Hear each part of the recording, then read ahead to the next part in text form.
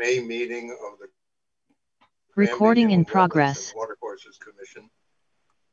Our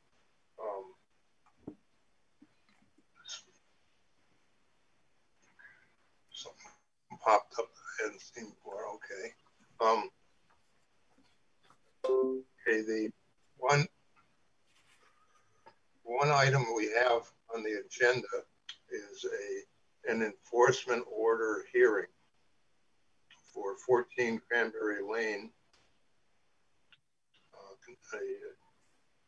regarding a conduct regulated activity valid inland wetland force permit. 14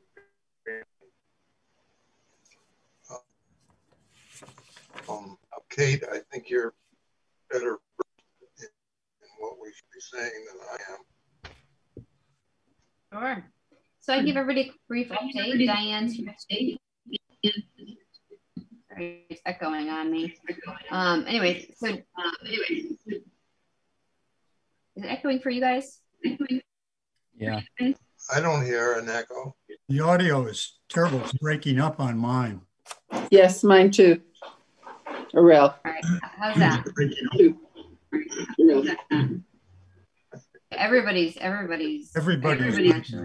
No, actually, Kate, you're better now. Dave is actually. Can everybody shut off your microphones and then turn them back on again? That's what I did. Okay. All right, let's give it a roll. So, the town got a call that trees were being removed from the upland review area, which is next to Manitouk Lake at 14 Cranberry Lane. And I'm gonna actually pull up our map here. So here's 14 Cranberry Lane.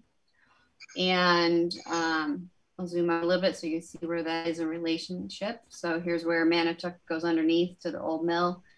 And what there is on this property, in addition to the 200 feet from the edge of Manitouk Lake that we regulate, there's also a 75-foot conservation easement that was part of the Cranberry Lane development, where 75 feet from the bank, which I can show you that as well, is intended to stay in a natural state with just passive use. So this is a really rough map, but what you can see here, here's Cranberry Lane, the front, and then you have the existing foundation. And then pretty much that 75 feet is right about there. So actually it's the second line in, my apologies. But still it's very close. So it's really the tree line that's there. Now, you have the letter, which I'm sure everybody has read through the letter.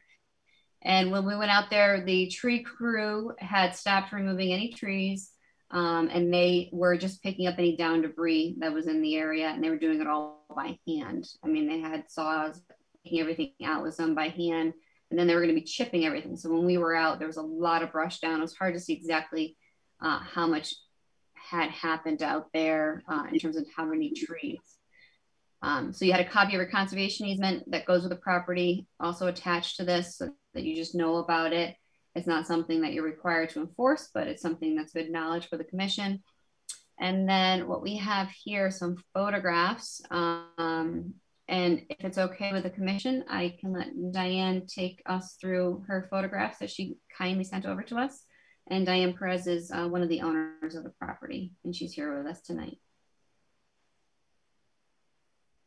Good evening, everybody. I'm Diane Perez. My husband and I own the property. We have lived here for about a year and a half, and I kind of want to walk you through what has happened in the last year and a half since we've lived here that kind of prompted us to remove the trees. So in the last year and a half, we've had 7 trees come down on their own. On our property. The first picture is a tree that fell across our driveway. You can see the car that is in the driveway. The tree missed it by 2 inches actually, and that was a guess that was in our home. And this was a sunny day, no wind, nothing, and this tree just ended up falling on its own. If you can scroll down, you can see the second picture. So there was a big storm about a month and a half ago in April, in which further down we will see more pictures. But this is a tree that fell on its own across our path, walking down to our dock and the lake. And that was part of the storm. And then if you can scroll down to the following pictures, we ended up having 3 trees that fell directly onto our home. So this is the left side of our house. If you could scroll to the next picture, you'll see greater damage. So the 3 trees ended up falling on our house. This has prompted over $30,000 of structural damage. This whole side of the house will have to come down. There's cracks in the wall. There's a hole in our house. The chimney has to be rebuilt. The windows have to be replaced. The roof on our house, which is only a little bit over a year old, the whole thing has to be replaced as well. If you could scroll down to the next picture, please. So this is yet another view. So these are trees that fell on their own during that last storm. If you scroll down to the next picture, there's just more views of trees that have come down on their own. And the last picture, please. This is a picture of a tree stump that is adjacent to the lake. And as you can see, the stump is basically slanted sideways. And one of the reasons we ended up taking this tree down, because it was slanted, we were afraid the tree was going to come down on its own directly into the lake. And as you can imagine, once a tree is down in the water, you can't get it out, and it would have prevented kayakers, boaters from utilizing the that part of the lake. So that is why we had ended up taking this tree down.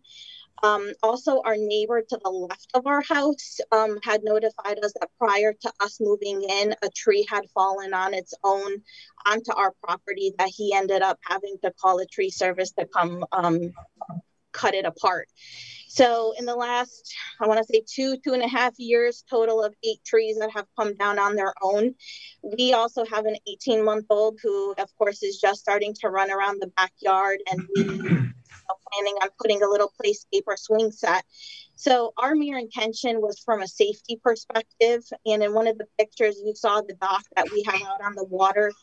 My husband being retired, he spends a great majority of his day sitting out on the dock.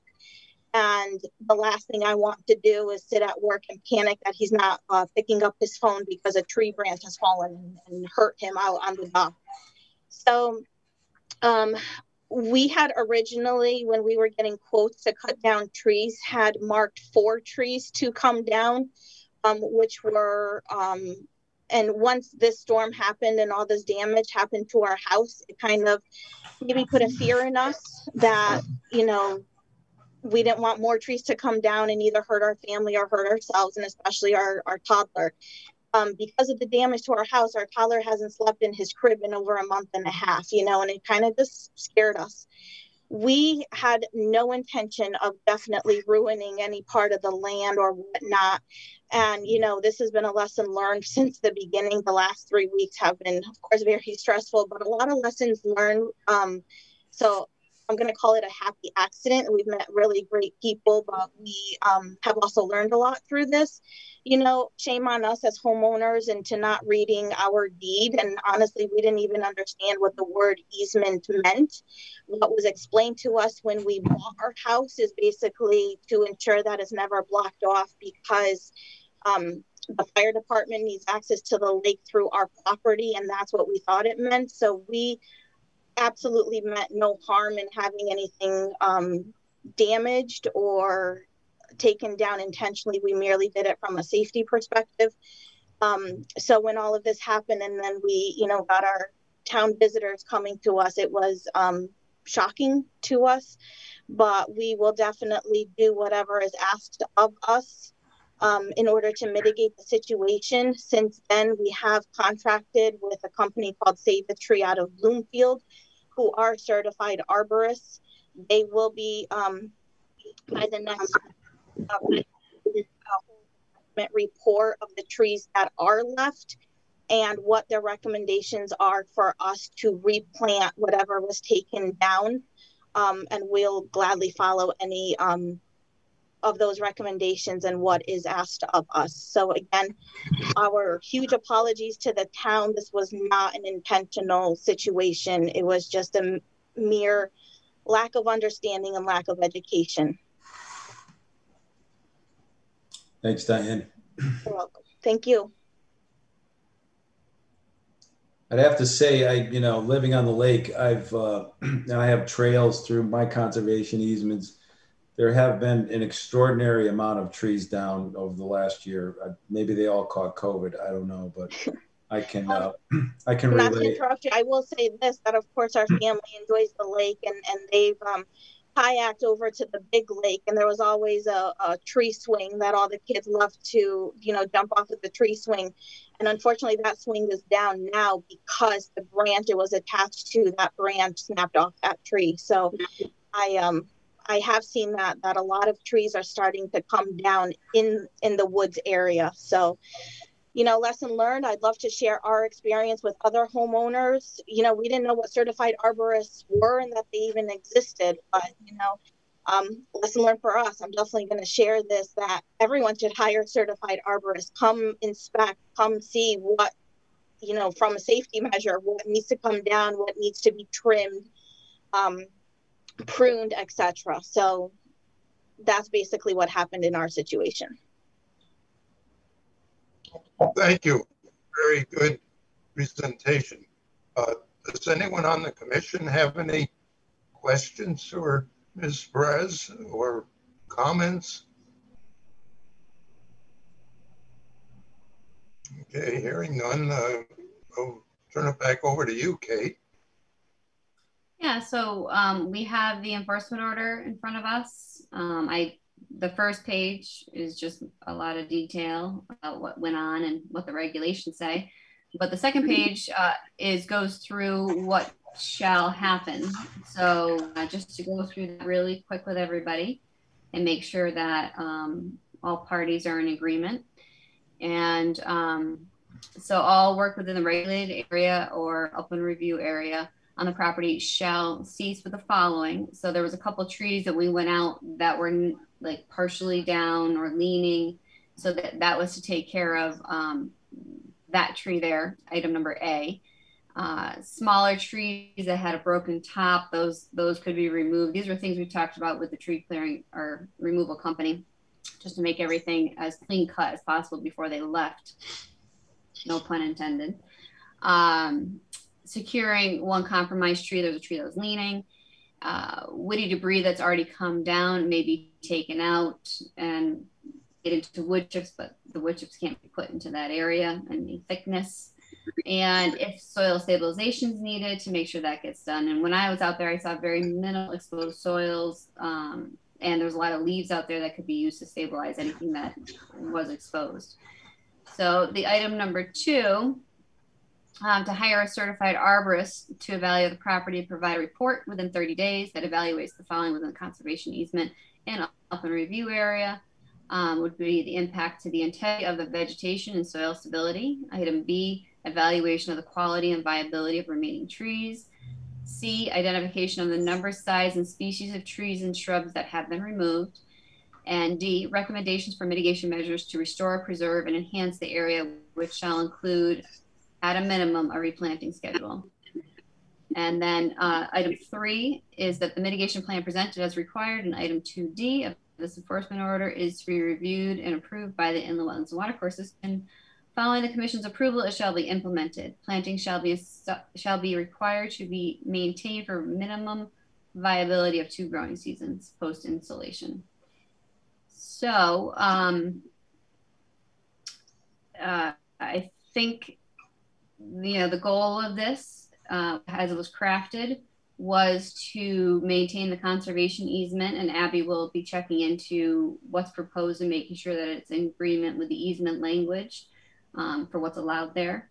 I think 2 is to make sure that the area maintains viability, and by having the certified arborists go out, they could also take a look at the integrity of these trees, because if some trees are past their lifespan and normally would be harvested so that newer trees could grow up in the place. You know, they can look at that as a whole so that there can be some safety involved, as well as understanding what should be replanted, what's going to resprout, so on and so forth. So if anybody has any comments on that, otherwise we would have a vote to move forward with accepting this enforcement order and keeping it in force. Has this enforcement order been sent? Mailed? Correct. Yes. Okay. And if you received it, Ms. Perez, if you I'm sorry, I received didn't hear this, your question.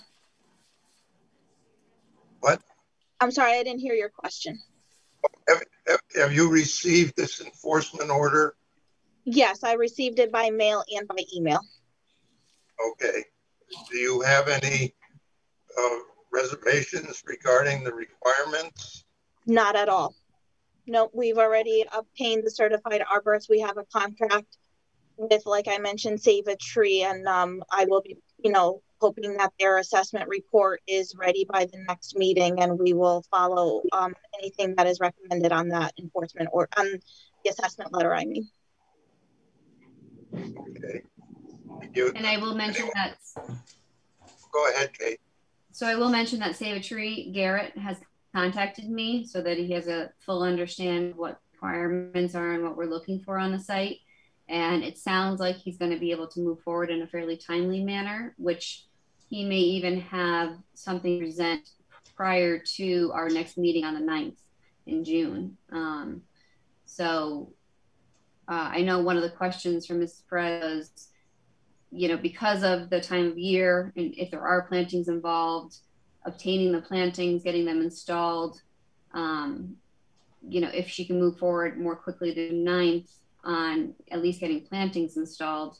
But I'm not sure how that would work with having if there's any other branches that need to come down as well. So it's kind of a comprehensive thing, but moving forward faster is never a problem when it comes to this kind of stuff, as long as it's well planned. So I think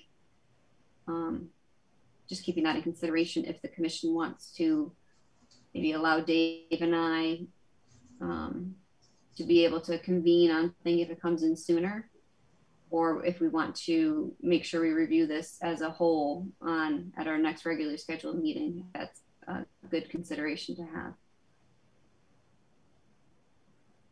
Okay, thank you. Anyone any of the commission members have any comments or questions, suggestions? I trust that you guys could handle this, you know, Kate and David. Speaking personally, I don't think we need a full review of what's been planted. I do have a question though, Kate. Mrs. Perez brings up a good point about, you know, it's always a fact that the trees on any lake lean over and eventually will fall down. They're very often helped on Manitouk Lake by our resident beavers. But it's not an issue out in the big basin where I live, but down in the channel where the Perez's live, it's very narrow in spots, and it really impedes the ability of fishermen to maneuver, and canoers and kayakers, but more the fishermen with their bass boats to move in and out of those areas. So it would make sense to me to, you know, if the arborists were to plant more shrubby, bushy type stuff right along the shoreline, so that as the trees mature, they don't fall into that narrow portion of the lake. Yeah, I can see that thought process completely. Only things I could think of for additional consideration would be the deeper the root mass next to the water body, the more stable that bank is, and that you won't lose that bank in any kind of heavy storm events. Yeah. So, you know, while they seem pretty heavy and weighted, they actually are, you know, if there was any kind of flows to really start moving through there, that would really preserve the property. So, and then the mature canopy does a great job in shading out the invasive. So I think that the shrub layer along the water would be really thick so that none of the invasives would be able to outcompete. So there needs to be some attention on the edge. If you ever look at a field, the edge of a field is always a rat's nest with invasives or Yeah. unsavory characters. Yeah, I mean, if you look at the shoreline of most of the lake, it's got heavy, dense shrub right along the immediate water line. And it's only in the places where people, you know, have their clearings for docks and boat launches. Like that's where I get the invasives on my property, are those openings for the docks. You know, but along the shoreline, it's typically on the east side, it's blueberry and stuff like that. And then on my side, it's more like laurel and things like that. Yeah, so I think, you know, in my professional opinion and from what I've seen being on different lakes, the lakes that have a 50-foot undisturbed buffer of vegetation, whether that just be a thick, dense laurel or blueberries or whatever the natural shrub is, and then having that 50-foot swath that people can use to then access the lake and utilize it, those lakes really seem to maintain their quality of health quite a bit. Yeah. And so, you know, I think that's a really important consideration when everybody thinks about lawns, is that having that lawn set back from the edge of the bank really maintain property quality and viability and value, because the lake is the value on those properties. As for the tree coming down into, you know, more of a channel-like narrow feature of a water body, that one there, you know, so we want down trees because it creates good microhabitat for the fish, but we don't want so many down trees where you inhibit navigability through the waterway. So to balance the two, you know, I think some down trees that are close to the edge and don't really span into the flow pattern or into where it needs to be navigated through are not a bad feature, as long as there's no you know, flood damage issues as well from things backing up. So it's really a multi-pronged issue when it falls in. I think it's a case-by-case basis on that one. So, you know, because when it's in your backyard or on your house, a down tree is not a benefit, but when it's in the forest, it's a great benefit. So, you know, I think it's us balancing the use with the resources. Does that add anything? Yeah, no, I agree entirely. I mean, it's only a problem for now. Of course, you want those trees in the lake because it provides cover for basically the bass and pickerel, which is very healthy in that lake. But it's every once in a while that channel gets completely blocked with a big oak or something, and it's, you know, the snowmobilers will go through in the winter and cut it, you know, without getting permits. But otherwise, it's not navigable in the summer. Yeah, I think keeping it navigable is important because it is a resource in that way as well. Yeah. So is there public access to this body of water, or is it all private? It's private. Yeah, it's private, but there a lot of people put in through the gas station. Oh, right. I think they have some signs up now, though, don't they? It varies every time they change ownership, you know. People seem to think my property is a public launch too. I get visitors most Saturdays, but strangers driving in with their boats.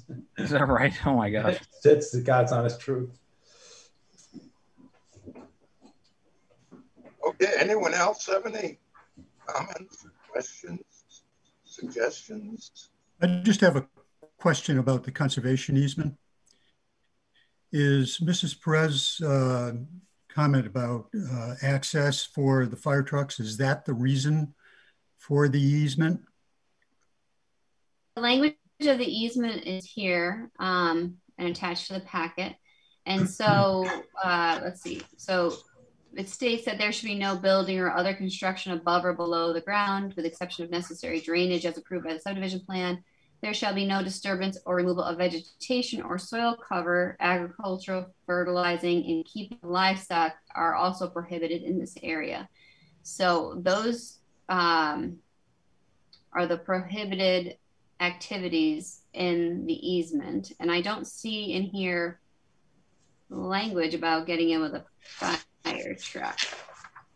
No, so I think that's a realtor's interpretation, potentially. Of, That was actually explained to us from our real estate lawyer at the closing to make sure that we understood the property we were buying had access way for the fire department, which of course we agreed to when buying the home. Yeah, I don't see that language in here. It wasn't my office that gave you that advice. No. Curious. But you know, I know there have been fire situations where the fire department has put their has drawn water out of the lake. Maybe that's what the lawyer was talking about. Very well could be. And you know, thankfully in the year and a half that we've been here, they have not had to utilize that, but Thank God. Yeah, probably any property. If there's an emergency situation, the fire department is going to access your property or access to the property. That's a pretty typical. Yeah. So I guess the bottom line is that that's not the purpose of the conservation easement.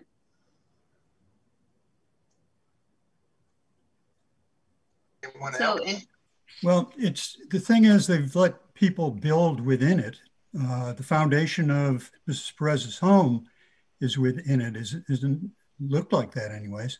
No, that's not the case. So if you're looking here with the foundation, okay, yeah, that's see this line here, which is closer to the water, and then this says 75-foot conservation easement. It's pointing to that line. Oh, okay. And then this one here is 100-foot wide restricted building area.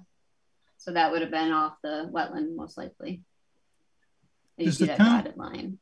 Does the town have any responsibility for conditions within the easement? The reason I'm asking that question is because if you look at, you know, the town has an easement on everybody's property from the middle of the road in. So yeah. To give you my snapshot on that, Fred, the easement, the restrictions or something like that. The easement's inured to the benefit of the town of Granby and the other homes in that subdivision. So anyone in that subdivision or the town of Granby could bring an action in law to enforce the restrictions of the covenant. You can argue that this, you know, this body, the IWWC could do it, or, you know, the Board of Selectmen could do it, but many of Mrs. Perez's neighbors could enforce the conservation easement as well. That's one way to do it. A lot of people give the conservation easement, like I did. I put 7 acres in conservation easement, and I gave it to the Granby Land Trust, and they would have the right to enforce it. But in this case, it's the town of Granby and her neighbors, and Diane's neighbors. Okay. Anything else? Anyone else have any? Can go ahead. Questions, comments? Hearing none. Based on the fact that Ms. Perez and I presume her husband have seen and read this enforcement order and are in agreement with it. I don't know whether we need to have a motion other than to close the hearing. No, so you would leave the, so I would leave the hearing open because it's an order that we're enforcing. And if you were going to make a, if you're going to take a vote, the vote would be whether or not this order remains in effect, is modified, or is withdrawn. I make a motion that the order remain in effect as drafted. Second. Okay, any further discussion? Okay, as we've done on other these Zoom type of meetings, we're only going to be taking dissenting votes and abstentions. So is anyone against the motion? Does anyone want to abstain from voting? Okay, hearing nothing, the motion passes, and I think that is what we would all like to see happen. Anyway, do you want to add anything, Kate, to your, you have an agent update in here? Yeah, and just before we move on from 14 Cranberry, I know John spoke to it, but if there was the ability to move forward at a faster pace than at the next meeting for Garrett's mitigation plan, if staff was able to review that and we could check in with the chairman, I think it'd be good to get a understanding from the commission if that's an acceptable method of progressing. Do we need a motion on that, or can we just give assent to that? I just, as long as you guys let me know and I don't run around doing things without you, that's all. Well, It's fine with me. Yeah, it's fine with me. Yep. Sound is breaking up, so I'm not sure what we're planning on doing here. So the plan is that if there is a plan for mitigation prior to the 9th that you and I can review, Dave and Abby, that if it's sound, that they are implementing that plan. This is that 424 Salmon Brook. Is that what we're talking about? No, we're still at Cranberry. So just saying that when Garrett from the Save a Tree comes in, we can review it and not have to wait till the 9th if it comes in quicker, so they can just get things resolved. Okay, all right. Do we need any motion on to that effect? No, I think everybody here said they're right. Yeah. Yep. Okay. All right. I thought we'd gone on to these other agent updates. And so then you're all set for tonight.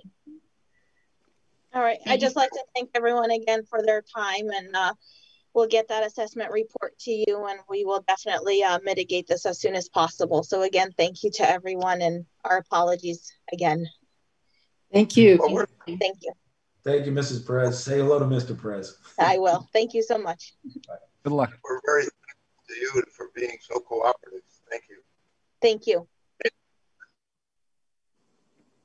Those are, you know, some of the newest neighbors on the lake, and they immediately got involved with the Friends of Manitouk Lake. They're, you know, I'm sure this was completely unintentional, and they're very nice people who donate a lot of volunteer time for Charter Oak Boxing in the inner city of Hartford, which keeps kids off the street. I know that because I'm involved in the boxing world. So I think you'll be pleasantly surprised, Kate and David. Oh yeah. So far it's been delightful for this type of situation we're in. So in terms of other business, we can leave all the fun stuff till our meeting on the 9th and give you guys a good update then. Trying to think if there's anything in particular. I got the RFR for 424 since that came up, 424 Salmon Brook, and issued them a letter so that they had a good understanding of where the limitations of an activity. So you'll get that in your next packet. So they're coordinated on that work over there. So this is just across the lake. And there'll be some other stuff coming up that's in the works, but nothing that makes too much sense to talk about right now. So we've been staying busy in town. I don't know if that's good.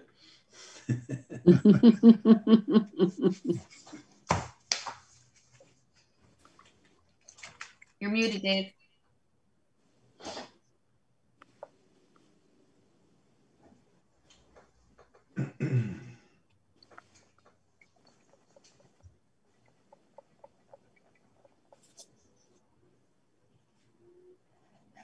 Got him. Okay. I'd entertain a motion for adjournment of the meeting. So moved. Can I have a second? Second. Okay. Anyone against? Sure. Anyone abstain? All faces. Okay. The meeting is hereby adjourned. Thank you all.